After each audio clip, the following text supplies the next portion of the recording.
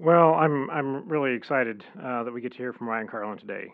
He is professor of political science at Georgia State University, where he's also the director of the Center for Human Rights and Democracy. Professor Carlin is a specialist in Latin American politics. In fact, we were reflecting today that his first big experience in Latin America was on a study abroad program in college in Chile, and kept him going. And he's done field work in places like Argentina and in Colombia. And as his career has evolved, he's broadened a lot of the questions that he's been asking in Latin America to other countries around the world as well. He's been involved with a major social science project called the Executive Approval Project, which collects and examines data on the approval ratings of government leaders. He specializes in his research on public opinion, on populism, and on questions of democratic legitimacy. And once again, he'll be speaking today on the popularity of the powerful leader approval ratings and the health of democracy. Please join me in welcoming Professor Ryan Carlin to BYU.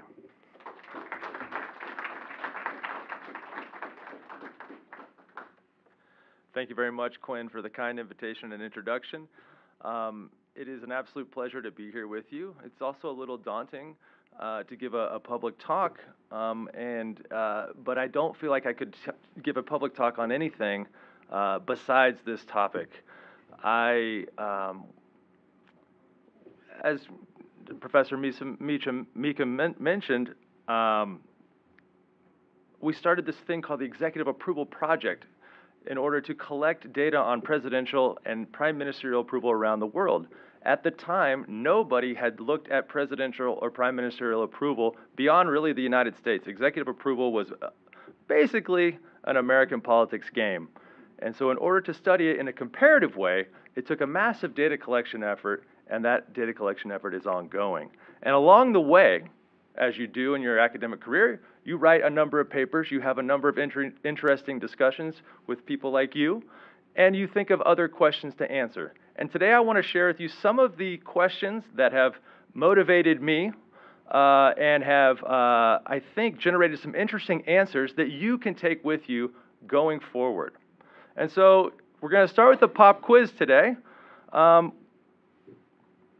What is Joe Biden's approval rating? And I want to see a show of hands. I just see someone said like this. Yes. Could you be more specific? Just take a guess. And don't look it up. Don't look it up. I bet we can get close to it. What do you think? 42. 42. I hear 42. We got 48. 42? 37. Ooh. Anybody want to go lower than 37? 38.1, and I'm going to show you that. Now that is based on 538's average. 538 can present that average with some degree of confidence because in the United States of America, there is only one way to ask about presidential approval, and that is an old Gallup question that is, do you approve or disapprove of the way the president is handling his job? And that question has been asked basically the same way since the early 40s in the United States, since the late 30s in the UK. But when you go outside of the United States, they ask the question a million different ways, and that's why we created the Executive Approval Project. But I won't get into that too much, but some of the data you're going to see today is based on our estimates of approval based on a range of different of questions in context. Now, is 38.1 high or low? This is probably the right answer. But does it mean anything about Joe Biden as a president? Can it tell us anything about our state of our democracy, how well it's working? This talk should hopefully drive home a simple plea, which is that you should pay attention to presidential approval rating or prime minister approval rating if you care about politics in a given country. You might naturally push back and say, well, why should I? Well, I almost named this talk Presidential Approval Ratings, the only data point you need to know.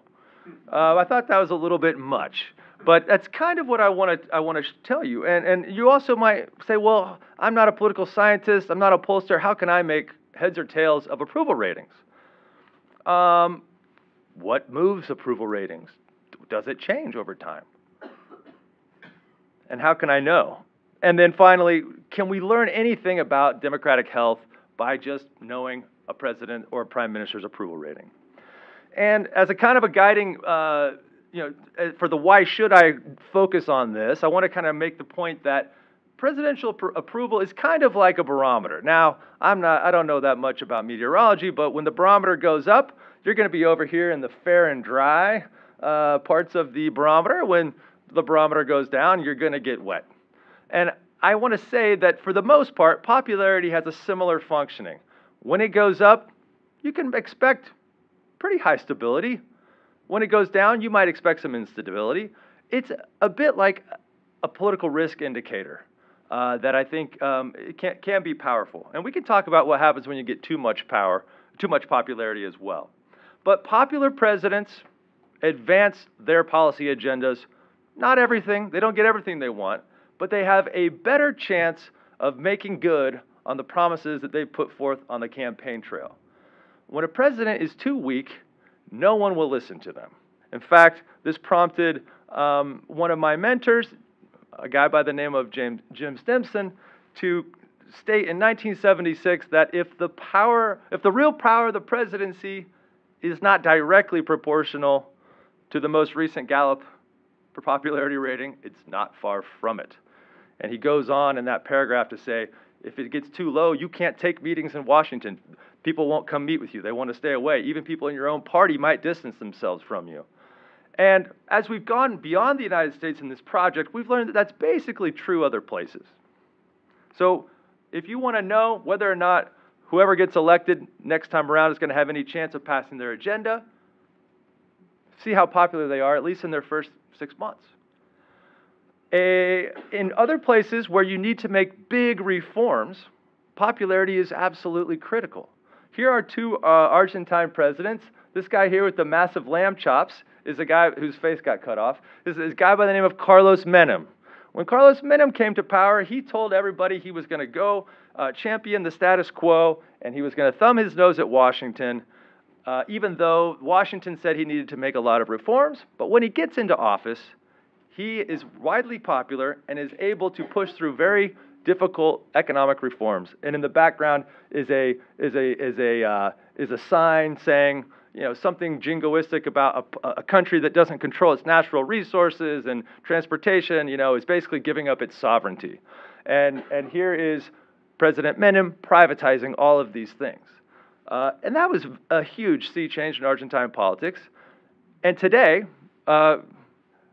the current president that's just been elected, he's now in office for a couple of months. His name is Javier Milei. He comes in, he's trying to make massive changes, but he is not popular. And in fact, here he is pleading with this is the quote on the news, right? It's like, hey, I won the election saying that I was going to have to make adjustments. Why aren't you letting me make adjustments? You voted for me. And he's very frustrated.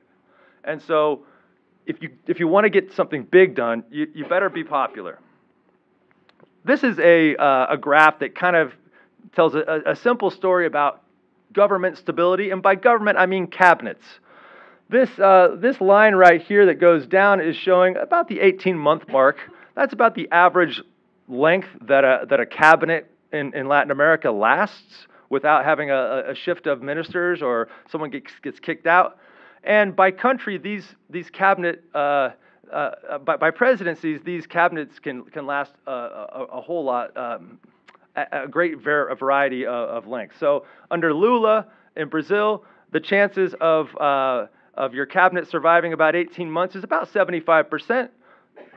In Ecuador, this is a President Noboa from the 2000s, shows that the chances of him lasting 18 months is about 50%, and in Peru, the chances that your cabinet is going to last 18 months is less than 1 in 5, right? So popularity makes you stable. You can govern more easily. You don't have to always constantly wrangle your coalition partners. When you're popular, you can govern and get things done. Popular presidents are less likely to be impeached, and they're less likely to be removed. Need we remind you of Monica Lewinsky? You guys don't remember Monica Lewinsky. You may have heard of her, but she got, President Clinton got in trouble and he was impeached, but not removed. He was very popular at the time. We were living through what I call the good old days. When I was sitting in your seat, President Clinton was the president. Everything was great with the world. America was on top. Democracy was thriving, and he could withstand basically anything. And then here on the right-hand side, we have President Dilma Rousseff of Brazil, who gets impeached on kind of an accounting technicality, if you really want to be honest with it. It wasn't legal, but there was a lot of precedent for it in Brazil. And her popularity, we're going to actually show a graph of it here in a little bit, was really low. She doesn't survive this and is booted out about two years into her second term. Some places don't even bother with the formalities of impeachment. This is Argentina in 2001. On the top right, you see a helicopter ferrying away President Fernando de la Rua from their version of the White House, which is called the Pink House. And over here on the right, you see some youths making trouble at the main door of the Casa Rosada, the Pink House, and then here's the street scene, right? If you're not popular, you may not survive in office, and you might just be forced to leave rather than, kicked out by the Constitution. Unpopular presidents may not be reelected. It's pretty rare for an incumbent to lose reelection. We've had some precedents for this. It's actually pretty rare in Latin America as well, where it has the bulk of the world's presidential systems. But it's not impossible, and we might see the reverse here of these numbers coming up if Biden doesn't get his approval ratings up. And by definition, popular prime ministers are able to retain parliament confidence better, right? Here's a picture. This is Mariano Rajoy. He was voted out with a no confidence vote after overseeing a very difficult time in Spanish politics. They're clapping for him, I think, as sort of a nice way to say thank you, but you're out of here still. In parliamentary systems, again, but kind of by definition, the prime minister serves at the confidence of the government. So when the public doesn't like him, it's easier for the parliament to turn against him, and then therefore a prime minister has to go. I don't know what I'm pointing at, but it's not going. Oh, and then finally, the flip side of this is very popular prime ministers can serve forever. This is Angela Merkel, who set a record for service as Chancellor of Germany in a place that's known for having long-serving prime ministers like Konrad Adenauer, Willy Brandt, and so forth. And she was basically popular the entire time. So to see what she got done in her lifetime compared to what others who weren't as popular got done is really quite striking. So, how popular is Joe Biden or any executive? I gave you the heads up that it was 38.1. He's 36.3. Disapprove. Okay. But I want to show you how to make sense of this. Is that a lot? Is that a little? Of course, it's all relative, but it's all relative to some very basic things. And I want to walk you through those relativities so that in 2 months, you go look at Biden's approval again and you can get a sense of whether or not things are going well or not. So this is an early graph from that Jim Stimson article in 1976, the year I was born. And it shows one of the first times we get to see executive approval graphed out linearly, or on a sort of XY axis.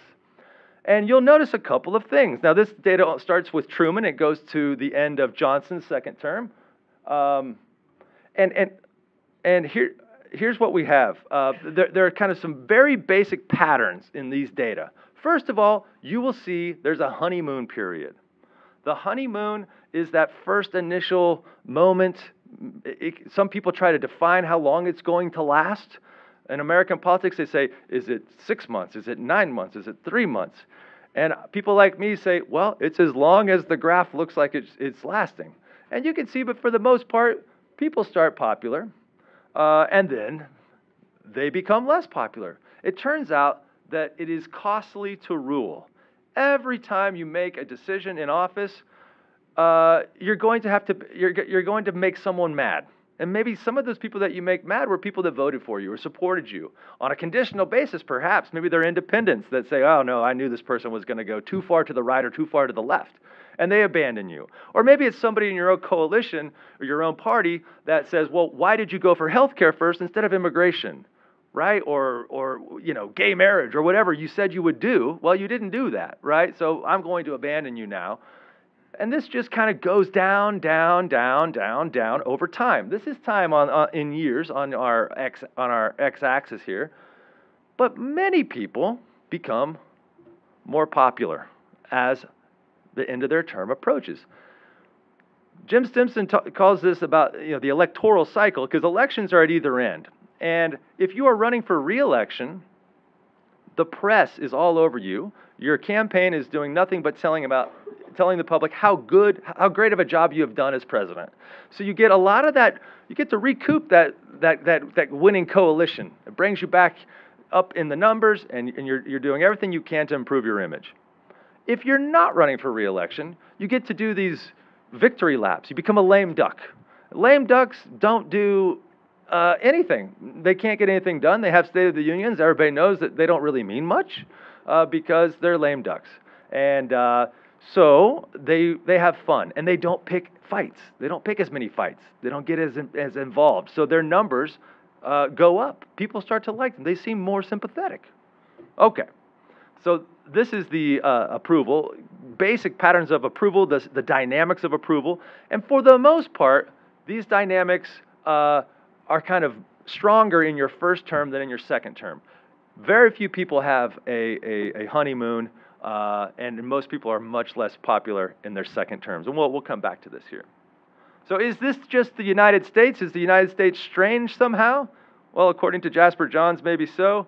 But it turns out that this is a feature, not a bug, of presidential systems. It's also a feature, not a bug, of parliamentary systems. But here's a graph that takes all of the American presidents through Barack Obama, and it puts them in those little white and black, the little white and black part of the graph.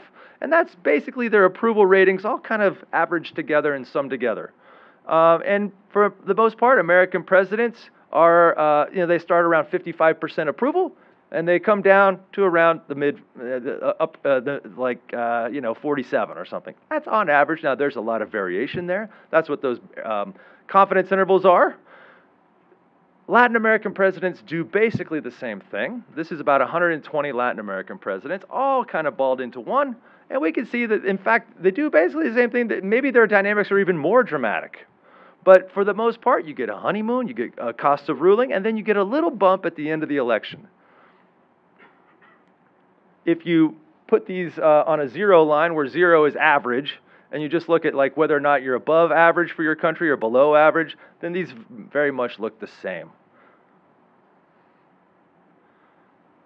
It's also true, as I kind of mentioned, that you don't typically get a second term honeymoon. This is a look, the small little dots here show your approval outside, after 6 months into your election to the end. And so that's your baseline approval rating. It's basically on average for a bunch of these presidents and prime ministers in around the mid-40s, right? Your first 6 months, you get a massive honeymoon. Your first time elected in both parliamentary and presidential regimes.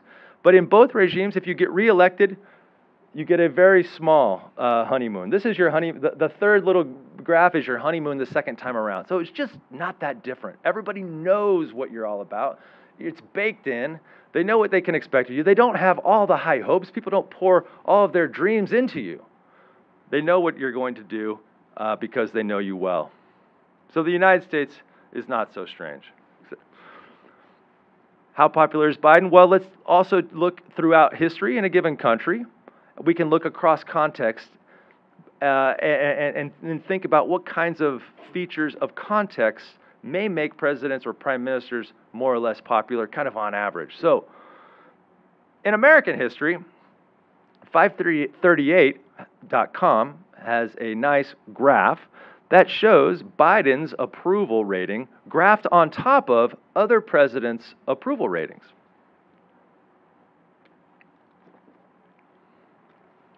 So, Biden is a lot less popular on average than Richard Nixon. About the same as Gerald Ford. About the same, almost exactly the same as Donald Trump, although you can see Biden got a slightly bigger honeymoon. Trump has no honeymoon. He starts out basically under 50 and stays there. Biden has like a brief 6 months where he's barely over 50, and then inevitably it's gone. You can see other features in this graph that we're going to talk about coming up, but for the most part, you see more or less the cyclical dynamics. You have a very strange thing for George W. Bush.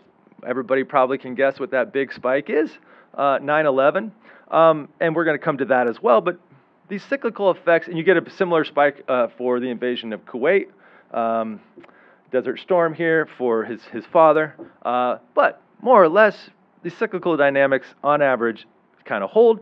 So how popular is Biden? Well, he's not very popular in historical terms in the United States. How popular is he? And he's very much in Trump territory, okay? How popular is he compared to other people? Now, this is a graph that I don't expect you to read, but all of these red lines represent the beginning and ends of presidential terms.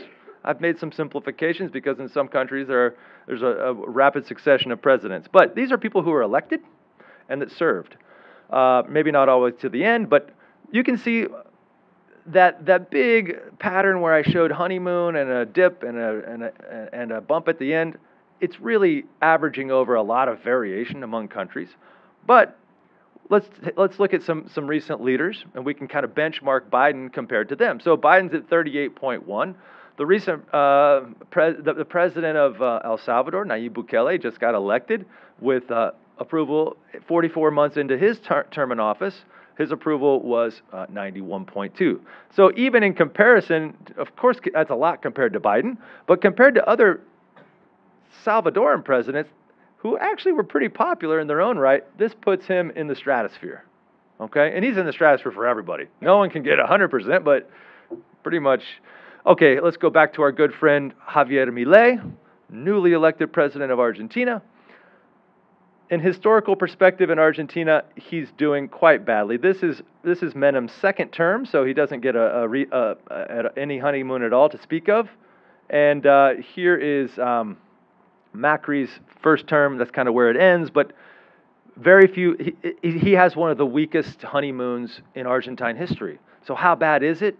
It's not necessarily 50% is some magic number, but historically, Argentines see this as a very weak president, and no wonder he is having trouble passing reforms. We have a brand new president taking over in Ecuador in very, very difficult conditions. He is highly supported. Even in terms of Ecuador's fairly popular presidents, he is quite popular at 81% approval, and he has big problems to deal with, including increasing levels of organized crime and drug gangs. I don't know if anybody saw it recently. They had a drug gang come onto the news on the national news station and point a gun at the newscaster. It's quite striking what's going on in Ecuador. So this guy's got a lot to get done, but he has a big honeymoon, and we'll see if he can do it, right? Okay, so I'm trying to give you some context here for our numbers. Let's talk about comparing any given leader. One question I want you to ask is this leader a prime minister or a president? I told you that more or less the dynamics are similar.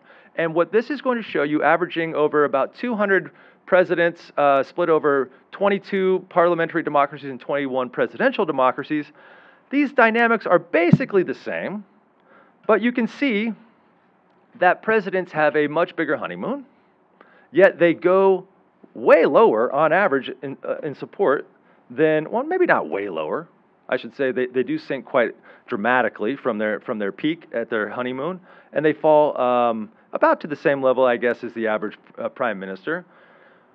What's going on here? Well, we've been trying to understand this, and we think at least a couple of things are going on. First of all, presidents are elected directly. You vote directly on a president. Our country's weird because we have the Electoral College in the middle, but most places vote directly for the president. And so that makes it more easy. It makes it, they have incentives to become more personalist on the campaign trail. So people pour their dreams and their Rorschach test of what, can be in this new presidency on the incoming president. It's also true that parties are weaker and more fragmented in presidential systems. So that means that the president might be elected from a party that only maybe has 14% of the vote in Congress, and maybe only 10% of people in the population identify with that party. Whereas in parliamentary systems, parties are pretty stable. You've got very deep roots in society, and so there's some built-in floors for prime ministers under which they're just not likely to sink just because of partisan roots. So we think that that's kind of interesting. So if you see a prime minister that's at 50% approval, that's amazing. And if you see a prime minister like the current prime minister of the UK, Rishi Sunak, who's under 20, you should be very afraid. I mean, he's probably a toast, right? He's gone, right? So we've seen this with other UK prime ministers who get below 20. It's not gonna last very long. Okay. Well, if that was comparing apples to apples, let's compare a little apples to oranges. Let's compare a little bit of apples to kind of apples. And this is a look at male and female presidents. So another question you might ask yourself is, if when you're trying to decipher a given president's approval rating, is this a male or a female? Okay. Well, if you look at the dynamics of the male and the female presidents, some things are going to be pretty obvious to you. First of all, we have much higher and much longer honeymoons for male leaders. Female leaders get in, and they kind of immediately drop. They start out a little lower, and then they drop dramatically so. Some of them may recover more at the end, but for the most part, they're unlikely to have as stable a support. And we're not sure. We think that could be related to some of the gender stereotypes. Presidents and executives are meant to display agentic stereotypes. They're able to make decisions and not care what anyone says, whereas sometimes female stereotypes tend to be communal. And so they just have a mismatch with the role and the gender of the leader. So in fact, our research shows not only do you have these massive differences just in the dynamics, but when it comes to the extent to which the public punishes male and female leaders for policy failures, it's quite dramatic. They punish them about the same for economic failures, but they punish female leaders far more for crime, for corruption, and for things like domestic terrorism. And a lot of places where we have presidential female presidents, we've had that. The Philippines, Central America, and even Argentina has a low level of domestic terrorism. So there is quite a double standard. We're going to come back to this idea of the public punishing or rewarding here in a little bit. So if you learn nothing about this from this talk, you should ask yourself, okay, if someone asks how popular somebody is, you should ask yourself, where are we in the cycle? What term is this leader in? How popular are other leaders historically? If you look at Peru, it's all people in the teens and the 20s. And compared to whom? Okay, is it a female versus a male? Is it a prime minister, president, etc.? Now you want to know what moves. In some ways, Jim Stimson, who wrote about this in the American context, he thought that nothing could move it. He basically thought he'd kind of discovered the law of gravity or something. He says, for the most part, presidents are bystanders at their own backsliding popularity. And so that's not actually true. There are a couple of things that do move presidential approval. And one of them is crises, and one of them, the other big one, is performance. We kind of already touched on that. But you don't have to be able to read Ukrainian to understand that this could be what's considered a rally around the flag event. Now, on the green line, you have Zelensky's approval rating. He comes in not very popular. I think he has a phone call with Trump and becomes more popular. And then he slides down for a while. The normal laws of gravity kick in. And then, all of a sudden, there's a buildup on his border. And it's looking like war's coming. And then it comes. And then he goes boom. And then that spike is about the same size as what we get in 9/11. rallies happen because there's a national threat, an existential threat to the nation. It generates a lot of emotions, most of them negative. Fear, anger, often tend to make people cling to the political system itself. This is a theory called system justification theory. It also makes people cling to their in-group. We're Americans. We're not Republicans or Democrats. We're Americans. We're not, who cares if I voted for Zelensky or not? I'm Ukrainian. It's not just crises like war that cause rallies. During COVID, we saw rallies as well. This is just a little thing from Vox, and it shows the first kind of the change in approval during the first, I think, 6 weeks of the pandemic. You see Trump gets a 3-point bump. Abe loses 3 points. He had other things going on. He had to deal with the Olympics. Didn't do well. Merkel goes crazy. Macron goes crazy. Australia, huge bump, and so forth. So one thing that we're interested in understanding with the current project we have is what's driving this. And we think there's something about the unifying rhetoric that a president presents under crises that really pumps up that patriotism quotient. Here's the United States' 3 biggest rallies. We have the Cuban Missile Crisis, we have Operation Desert Storm, and 9/11. And what I want to point out here is that rallies have different durations. And the theory on rally around the flag effects is that, well, it's the emotions that give you the bump, and the patriotism gives you the bump, but something else explains the duration. And at the beginning of any crisis, presidents have a monopoly on, or the leaders have a monopoly on the information. They're the ones who get the up-to-date intel, and everybody has to kind of listen to them. Okay, they can dominate the narrative. And if the numbers go up and he becomes very popular, the opposition is very trepidatious. They don't want to step on their own toes. They don't want to say something stupid. And so they withhold their fire. But once more information comes out, they figure, okay, I can fire away. And that's what happens. And that's how rallies go away. Another thing that might drive approval is the economy. James Carville famously said it's the economy stupid when he was referring to getting Bill Clinton reelected. But it turns out that the economy drives approval in a lot of ways. I mentioned Dilma Rousseff, the president of Brazil, got impeached. This is just a graph showing basically a consumer confidence index here, that red line. That just kind of maps super neatly with her presidential approval ratings all the way until she gets elected and then reelected and then she gets impeached. And these things just track in an uncanny way. So it doesn't always happen that way. We have a sense that the economy is mattering less and less over time, and we have a recent book on that, but it's still there, and it's still part of it. And it's be interesting in the United States to see what happens now. Scandals will hurt you. This is a graph that I'm not going to try to get into, but it basically says that if you have if the president is involved in a scandal, it's only going to hurt your popularity if the economy is doing poorly. So if unemployment is above 13%, it's probably going to systematically hurt your approval, okay? Now, otherwise, if you're doing well, a scandal, you might just get away with it. This is in Latin America, maybe different in the U.S., maybe not. So the point of all of this is that executive popularity's regularities make it easy to spot the anomalies. So if you just kind of know the basic curve, you can spot when something's going wrong, and that might point you to things that might be detrimental to your democracy. So if you have a very popular president, like we showed Bukele earlier, was at 91%.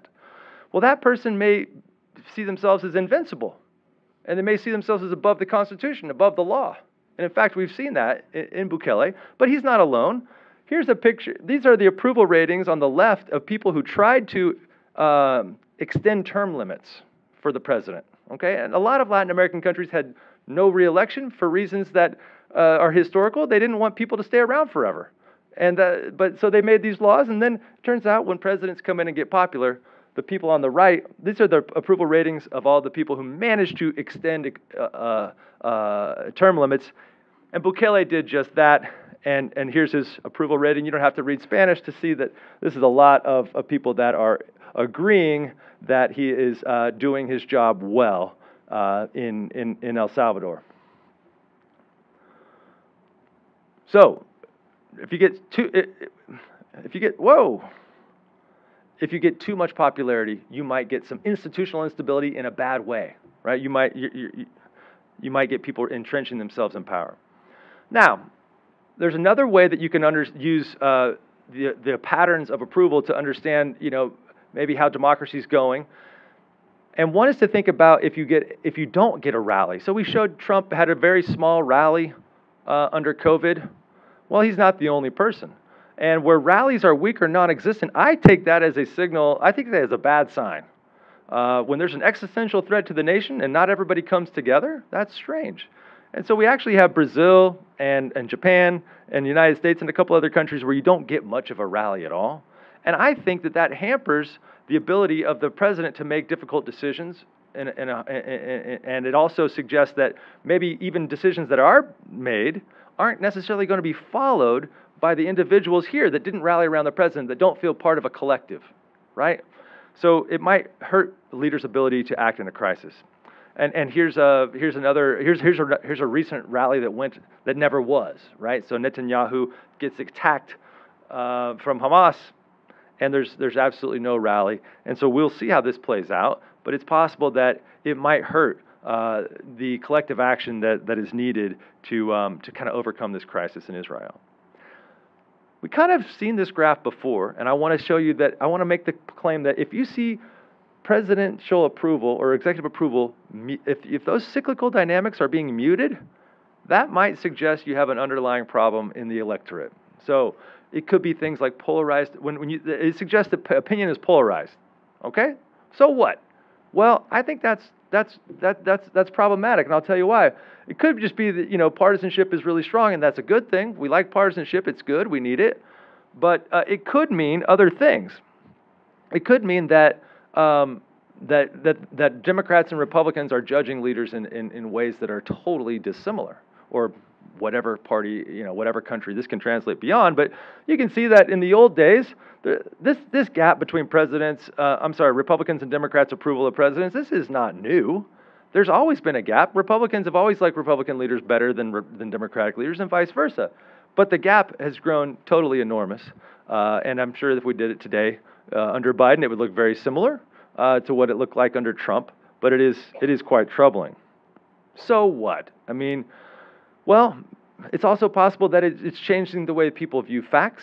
It might suggest that you're judging not the economy, but something else. And so here's just a look at consumer sentiment for Republicans. It was really good until Biden got elected, and then it went down. Same with Democrats. It was really low under Trump, and then Biden gets elected. All of a sudden, the economy's better. Did the economy change overnight? No, the leader did. So I find that a little troubling. This is just, I'm not going to go belabor the point, but basically, people are not giving credit for the economy or for other performance indicators the same way as they used to. And I find that troubling. And the most troubling thing is the one that you have the least chance of actually reading off of this graph. But this is from an interesting paper that was just out in the last year that basically shows that in older democracies, presidents are less likely to be punished for democratic backsliding. What this is showing is the effect of democratic backsliding on approval. And it doesn't have any effect in older democracies. It does have some good, negative effect, which is good, in newer democracies. It suggests that newer democracies do a better job of holding leaders accountable to democratic norms. But in older democracies like ours and elsewhere in Europe, perhaps, there is no effect. Democratic backsliding has no repercussions for the leader. So I'm going to wrap up here. I want to again make my plea that approval ratings are the only thing you need to monitor. You guys are busy. You have a lot of things to keep track of. If you have to keep track of one thing in politics, peek in on the approval rating. If popularity will follow a predictable pattern, and you can kind of benchmark it across context, it should respond to national threats. It should respond to the economy. It should respond to things that executives do in office, good or bad. And if it doesn't, you may have a problem. If you're deviating from these patterns, it could be an indicator, first of all, that you might have government instability. It might be that if you're in a country like Peru, the cabinet's going to reshuffle. Or if you're in You know, another country, maybe you're just going to kick out one minister, add a new one, no big deal. Or it could mean that the government's going to totally collapse if you're in a parliamentary system. In other places, the institutions themselves could be on very poor footing, and a very popular a president or a very unpopular approval president could usher in a regime change or a big institutional change that you don't necessarily want. And the final point is that some of the things that we've observed about approval ratings when they're not going as they should suggest that there might be some democratic ideals that aren't being met. The first one is responsiveness. You know, to what extent are presidents responsive to the public? You know, when all your co-partisans love you, then you can do anything you want. Trump said I could go shoot somebody on Fifth Avenue and it wouldn't matter, and he's probably right. Rival partisans who hate the president, if that's what you got, if you have that graph that we just showed you, why would you ever work across the aisle? There's no incentive to be moderate. You can't impress them. You're never going to get them on your side. And so that kind of hurts. If you're somebody in the middle of the distribution, you're the median voter, well, you're not going to be served, and nothing will get done. And finally, if a president isn't being punished or rewarded for things he or she does, or a prime minister isn't being punished or rewarded for the policy actions they take, then we're kind of forfeiting our own accountability mechanism we have as citizens. If we're not willing to, when Gallup calls us and asks us to take a survey, if we're not willing to tell it like it is, then the signal never gets there, and we might see people get away with things they shouldn't, including, you know, bad behavior, but also undemocratic behavior. So that is my talk. Thank you so much for your listening. I look forward to your comments.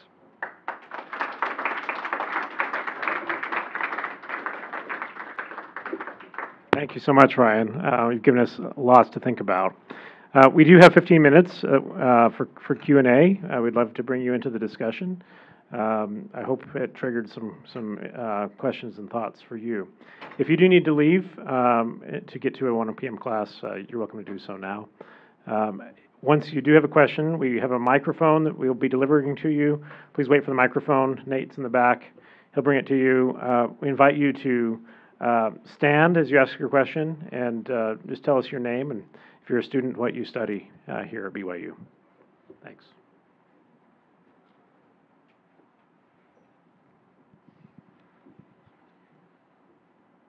Yes.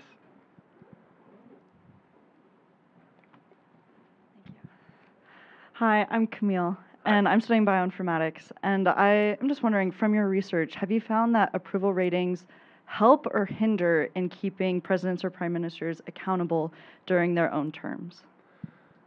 Great question. And that goes to one of the main motivations of this research. We think that we like to think that we know that presidents care about their approval ratings. We know that prime ministers do. They poll every day. They're always looking. And so if they do something stupid or bad or poor or in bad judgment, and the approval rating the next day is exactly the same, and a week later it's exactly the same, then we think that there isn't accountability. We think that accountability could be broken. Now, if we see changes after bad behavior or good behavior, then we think the accountability mechanism is intact. So sometimes we get that working. And my point is, like, if that isn't working, then I think you've got a problem for democratic health on your hands. So we like to think that matters. Not only for elections are the ultimate act of accountability. You can always throw the bums out, as they call it. But in the meanwhile, what do you have? You got a midterm. Some countries will have a midterm, not all countries. On the midterm, in the meanwhile, you just have approval ratings, and you know that for a fact that leaders care deeply about those. So I hope that answers your question. Thank you. Yes, sir. Yeah, hi, my name is Blake Jones, studying economics. I was curious if there's a difference in what sort of crisis it is, whether you're the aggressor in a military intervention, you're the victim, whether domestic terrorism, how that kind of shakes up with the effect of their popularity. Great question. There's a couple in there. The one that I know most about is domestic terrorism tends not to generate a rally very, systematically. And we think that that's because it often doesn't threaten the entire nation. it's often localized. Sometimes you will get a small rally, it might not be very long, but the international ones, they really do. Now, being the aggressor or the victim, I think it's usually the victims that really feel the threat. The aggressor may try to gin up support in the wake of an attack or something, and sometimes they will get one. But there's kind of less work done on that. There's actually some folk theory that sometimes presidents or prime ministers will seek war in order to bounce up their approval ratings. This is called the what do they call that? The diversionary war theory. Or sometimes they'll do saber rattling. They'll make right now we have one going on in Venezuela. I don't know if anybody's paying attention, but Venezuela is threatening Guyana. Why? I don't know. But if there were really good polls in Venezuela, I'm sure they'd put Maduro's support in the low 20s or the high teens. And he wants to go toward a re-election, so he makes gestures. So actually, the research on that is not very convinced that people actually take those, that leaders actually do those things, and when they do, it's unclear that they work. So, yeah, great question. Thank you. Hi, my name's Talis Barker. I'm studying mechanical engineering. I was just wondering if there's any corollary data between internal country approval rating and approval rating from external sources, like I don't know, the opinion of world leaders in other countries of that president, if there's corollary data there. So do you mean are presidents who are popular at home popular abroad? Yeah, essentially. Yeah. And please. Sorry. No, please. Yeah. Just how strictly that correlates. Yeah. Yeah, that is a great question, and I know for a fact that there are many international polling firms that will ask those questions, and I've never really seen that much work on it. It's a fascinating question. What you'll often see is, like, you're probably picking up on, I don't know if you have a world region in mind, but they'll often poll Latin Americans on whether they support the president of the U.S., Chavez, or some other leaders in Latin America, or they sometimes ask about China. But I've never investigated that, but it'd be worth taking a look at, though. Good question. Hi, my question's kind of similar. My name's Jenna, by the way. Hi. I'm studying geospatial intelligence. And so I was kind of wondering how you've seen like approval ratings and someone's time in office in Latin America and how that correlates to their relationship with the United States. Does that make sense? I don't know if I worded that well. Yeah. Well, I think it can vary by country. I think some Latin American countries will use the U.S. as this kind of external force to rally support at home. Kind of, there's a famous, Juan Perón was elected in the 40s by, basically saying that the opposing candidate was supported by the U.S. and he wasn't. And so that brought him into power. And you see Hugo Chavez and other leaders rail against the U.S. when they need to. And so there are other places, though, where there is an incentive to cozy up to the U.S. And I don't know if that helps their approval ratings, but there are certainly places like Colombia are very much, at least at one time, have been super dependent on our aid. I don't know how it affects approval ratings, but that would be interesting because there is this great literature about the U.S. and Latin American relations, and I don't know that anybody's really looked at how those relations affect approval of leaders in a systematic way. Very interesting question. Hi, my name is Joanna, and I'm studying nursing here at BYU. My question was regarding female presidents and approval ratings. I know you said that most female presidents who run for office, or at least that we've seen, are held to a double standard where if it relates to crime or terrorism, that they may be more heavily punished than a male president. How would you correlate that to our past election between Hillary Clinton and Donald Trump? Good question. Good question. So our research is really about what they do in power, but I do feel like, and I'm not a student of this in the American context, but there is this kind of, they actually talk about it as a double bind, whereas women who show agentic traits often get termed nasty things. Starts with a B. But if they don't, then they're just seen as communal. So they're often put in a dilemma, right? Like how do I go head to head against a man? And so it's I don't know if that was at the heart of her that election, but that is something that we know from American politics when we look at citizens' attitudes of voters of different folks, that is part of the problem and part of the consideration. That doesn't mean women can't become president, but it does suggest that they do have this this stereotype bind that they're in. If they go too manly, they get accused of being too aggressive. If they don't, they're you're just a weakling on crime or something, right? So.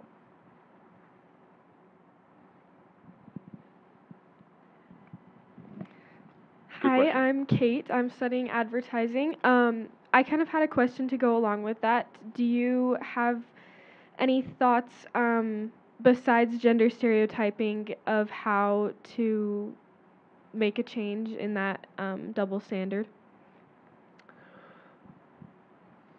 I don't know how to change it, but I do believe that over time, the more women that do get into executive roles, the better, right? This is going to go away.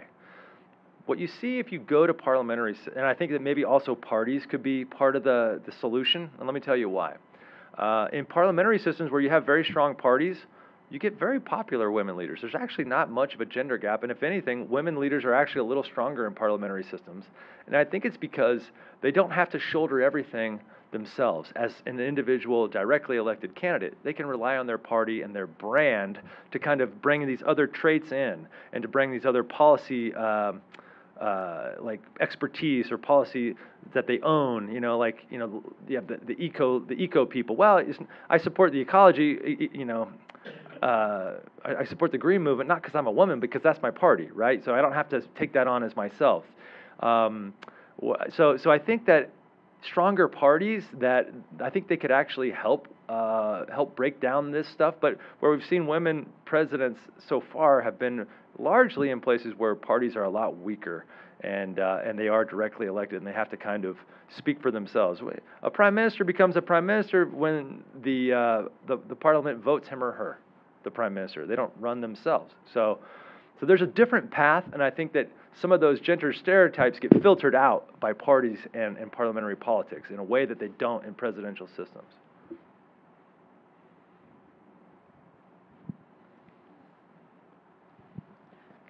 Hi, my name is Sarah. I'm an American Studies major.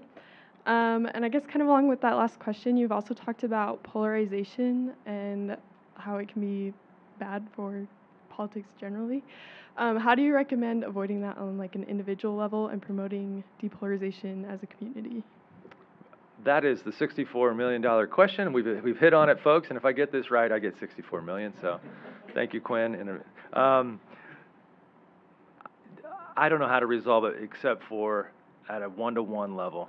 I think this is a university, a lot like my own undergraduate institution at Notre Dame, where you have people coming together from different points of view. You're eating together. You're talking together. You don't write each other off because you have a difference of opinion. And you just keep talking to each other. And don't let politics get personal. We've said it a million times. It's like the oldest cliche. But it has to start with us. That's my non-scientific answer to a very personal and like big, also like worldwide phenomenon that's kind of tearing democracy apart, in my opinion. Yeah, thank you. Great question. Yes. My name is William. I'm double majoring in Asian studies and stats. And my question is, how do you reconcile the differences in wording between the questions that are being asked and the differences in meaning of like the word used for approval across languages? How long do you have? Yeah, I recognize. Yeah, no, this is great. Question. This is absolutely.